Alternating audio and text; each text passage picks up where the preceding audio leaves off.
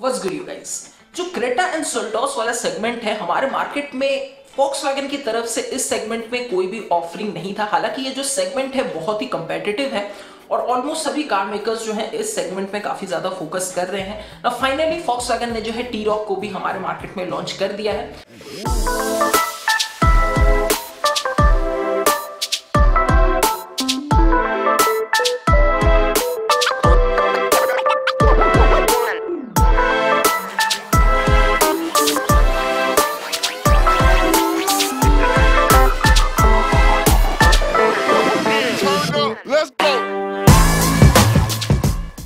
अब ये कार जो है वाकई में एक बहुत अच्छा प्रोडक्ट है, ग्लोबल प्रोडक्ट है Volkswagen की तरफ से, तो यहाँ पे आपको एज अ पैकेज ये कार काफी पसंद आएगी। लेकिन इस कार के इंडिया में सक्सेस होने में काफी सारे फैक्टर्स जो हैं वो इंपॉर्टेंट रोल प्ले करने वाले हैं, जिनके बारे में जाहिर सी बात है हम इस वीडियो में बात करेंगे। लेकिन उससे पहले बात कर लेते हैं अबाउट द डिजाइन।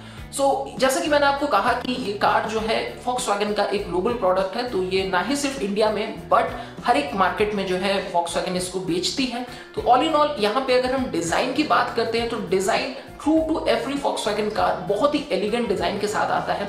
बहुत ज्यादा लाउड डिजाइन नहीं है, तो जिन लोगों को सिंपल और एलिगेंट डिजाइन पसंद आता है जैसे मुझे, तो आपको ये कार जो है वाकई में बहुत पसंद आएगा। Volkswagen की कार्स जानी जाती है अपने बेहतरीन बिल्ड क्वालिटी के लिए, तो इस कार का भी जो बिल्ड क्वालिटी है वो वाकई में बहुत अच्छा है। डोर्स वगैरह खुलते ही जो आपको लगेगा कि हाँ ये कार जो है वाकई में अच्छी है। जब पहली बार हमने इस कार को ऑटो एक्सपो में देखा था तब ये कार जो है बहुत ज्यादा कुछ डायमेंशनली आपको बड़ी नहीं लगेगी, मतलब फेयरली कॉम्पैक्ट कार है। तो इस सेगमेंट में ये चीज जो है चलती भी है, बहुत ज्यादा लोग जो है बड़ी कार इस वाले सेगमेंट में ढूंढते भी नहीं है। वही अगर हम इंटीरियर की बात करते हैं तो इंटीरियर भी जो है स्पोर्टी है, डेफिनेटली मैं ये नहीं कहूंगा कि स्पोर्टी नहीं है, बहुत स्पोर्टी लगता है। कलर कोऑर्डिनेटेड है, यानी जो एक्सटीरियर कलर है उसके एक्सेंट्स आपको इंटीरियर्स में भी देखने को मिलते हैं, जो कि वाकई में इस कार को थोड़ी स्पोर्टी अपील तो डेफिनेटली देते हैं। बाकी हर Volkswagen की कार की तरह यहाँ पे आपको एक सिंपल डैशबोर्ड मिलता है, सिंपल लेआउट है, बहुत ज्यादा तामझाम नहीं है, जो कि कई लोगों को पसंद आएगा। और यहाँ पे एक चीज जो मुझे खासकर बहुत अच्छी लगती है इन ऑल Volkswagen कार, और इसमें भी आपको देखने को मिलेगा, वो है बेहतरीन फिट एंड फिनिश। बहुत ही अच्छा फिट एंड फिनिश है। प्लास्टिक क्वालिटी की बात की जाए, लेदर सीट्स की बात की जाए, जो इसको वियना लेदर सीट्स कहते हैं, ये सारी चीजें जो है बहुत ही हाई क्वालिटी और बहुत ही अच्छे तरीके से पुट टुगेदर है। जो सीट्स है वो भी बहुत कंफर्टेबल आपको लगेंगे, थोड़ी स्पोर्टी सीट्स है, अच्छे से आपको होल्ड करेंगे। तो ऑल इन ऑल जो इंटीरियर है, जो प्लास्टिक क्वालिटी है, जो डिजाइन है, जो फिट एंड फिनिश है, बिल्ड क्वालिटी है, यहाँ पे आपको किसी भी चीज की कमी जो है इस कार में नहीं मिलेगी। बाकी आप में से बहुत लोगों का एक सवाल होगा कि क्या इस कार में सनरूफ है, तो जी हाँ, सनरूफ यहाँ पे है। सनरूफ यहाँ पे एक पैनोरामिक दिया गया है, तो Creta and then the Harrier इन सब में अब जो है आपको पैनोरामिक सनरूफ मिलता है, even in the MG Hector, तो उनके साथ जो है ये कार उस मामले में भी काफी अच्छी तरीके से कंपीट कर जाएगी। अब देखो ये जो सेगमेंट है यहाँ पे ना ही सिर्फ अच्छा डिजाइन और इंजन चलता है बट चलता है यहाँ पे फीचर्स भी। जब तक कार में अच्छे फीचर्स नहीं होंगे तो किसी भी कार का इस सेगमेंट में सक्सेस करना थोड़ा सा मुश्किल हो जाता है। 6 airbags, ABS, electronic stability control, traction control, जितने भी तमाम फीचर्स है ये तो आपको मिल ही जाते हैं। तो यहाँ पे फीचर्स के पॉइंट ऑफ व्यू से आपको कोई भी कमी नहीं होगी। टचस्क्रीन इंफोटेनमेंट सिस्टम मिलता है, 6 स्पीकर यूनिट मिलता है। इनफैक्ट ये जो कार है इसमें आपको एक CD प्लेयर भी मिलता है। अब इस जमाने में पता नहीं कौन CD प्लेयर यूज करता है, बट चलो ग्लोव बॉक्स के अंदर आपको उसका भी ऑप्शन दिया गया है। तो अगर आपके पास कोई पुरानी CD पड़ी है, आप चाहते हो कि कार में चलाना, तो आपके पास वो ऑप्शन है, आप उसको चला सकते हो। हालांकि मुझे इसका कोई पॉइंट लगता नहीं है, आज के डेट में ब्लूटूथ USB का जमाना है, तो वही अब क्यों कोई चलाएगा। बट चलो कोई बात नहीं, Volkswagen ने दिया है तो अच्छी बात है, और वैसे भी ग्लोबल प्रोडक्ट है तो पता नहीं किसी और कंट्री में शायद आज भी CD चल रहा होगा। अलावा देखो डुअल जोन क्लाइमेट कंट्रोल है, एक्टिव डिस्प्ले है, एक्टिव डिस्प्ले यानी कि फुल्ली डिजिटल इंस्ट्रूमेंट क्लस्टर है। अब ये जो फुल्ली डिजिटल इंस्ट्रूमेंट क्लस्टर है बहुत सारा इंफॉर्मेशन देता है। जो एक और चीज जो मैं बात करना भूल गया वो है इंफोटेनमेंट सिस्टम। तो इंफोटेनमेंट सिस्टम जो है बहुत ही अच्छे तरीके से डिजाइंड है, जो टच रिस्पॉन्स है वो भी बहुत अच्छा है। थोड़ा सा मैटे फिनिश दिया गया है, तो जो चमक होती है, जो ग्लेयर होती है वो भी आपको कम मिलेगी। So these are some things that makes the car really premium product, और इस चीज में कोई भी दो राय नहीं है, ये कार जो है बहुत ही ज्यादा प्रीमियम आपको लगता है। इंजन तो Volkswagen ने इस कार में जो है एक 1.5 लीटर का TSi पेट्रोल इंजन दिया है। ये TSi पेट्रोल इंजन जो है almost around 150 PS of power and 250 Newton metre of torque जो है रिटर्न करती है। इंजन है मेटेड है to a 7 speed DSG gear box. साथ में ही थोड़े से राइड को और इंथुजियास्टिक बनाने के लिए आपको पेडल शिफ्टर्स भी मिलते हैं, which is definitely a very good addition. अब तो खैर क्रेटा में भी जो है आपको पेडल शिफ्टर्स मिल जाते हैं। तो इंजन वाइज जो है ये कार काफी बढ़िया तरीके से सॉर्टेड है। एक और चीज है इस कार में जो कि आपको और कोई कार में अभी फिलहाल देखने को नहीं मिलेगा, that is active cylinder technology.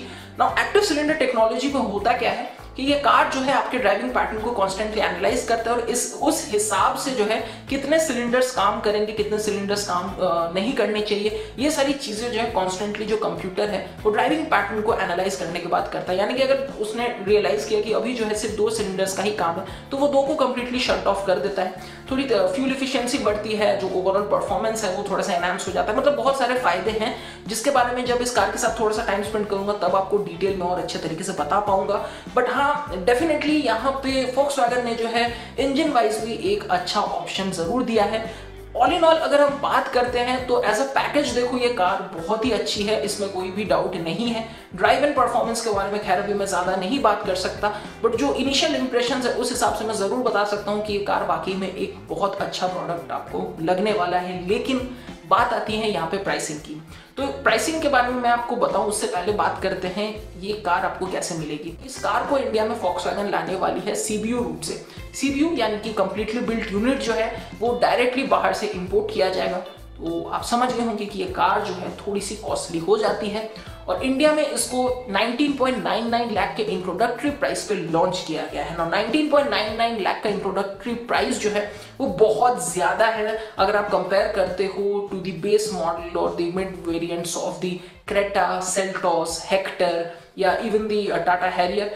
ये सारी जो है ऑलमोस्ट 2-3 लाख रुपए आपको सस्ती मिल जाती है। ये जो है 19.99 लाख के इंट्रोडक्टरी प्राइस पे शुरू होता है। That is सोनली because of the reason कि ये कार जो है डायरेक्टली बाहर से इंपोर्ट किया जा रहा है।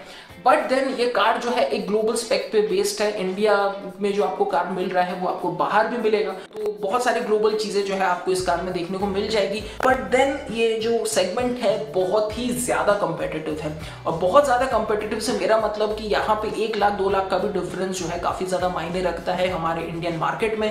तो यहाँ पे Volkswagen जो है इस प्राइसिंग के साथ कितना ज्यादा सक्सेस ला पाती है वो थोड़ी सी देखने वाली बात जरूर होगी, जिसके बारे में ऑब्वियस सी बात है हमें समय के साथ ही मालूम चलेगा। लेकिन एज अ बायर आप मुझे नीचे बताओ कि आपके ओपिनियन क्या है, मतलब आपको क्या लगता है कि क्या इस प्राइसिंग के साथ Volkswagen की कार्स मार्केट में वाकई चल पाएगी।